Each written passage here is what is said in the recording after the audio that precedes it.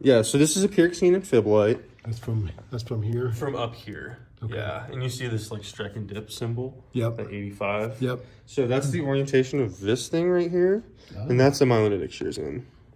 So that's how small they are. Wow. They're like literally like, what is that, like an inch thick? Not even. Yeah. 3/4.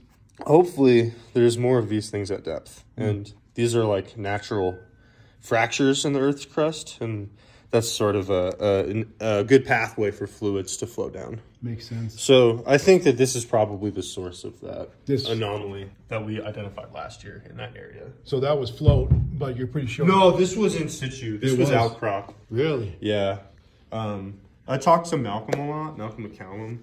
He has like two ideas about the PGEs in the area. One is basically like you have this like two-pronged effect. Like this rock is just like residually enriched in them. So like if you leach a lot of these rocks, like large volume, you can concentrate PGEs. Really? And the other idea is that you can. You can, okay. Yeah.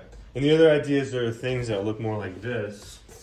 So this is like, you see all the quartz and stuff? Yeah. You see like all the rusty bits? Definitely. Like those were probably massive sulfides at one point. Really? Yeah.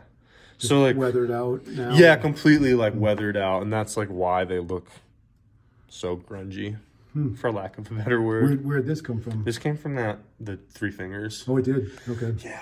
There's some cool stuff that came from there.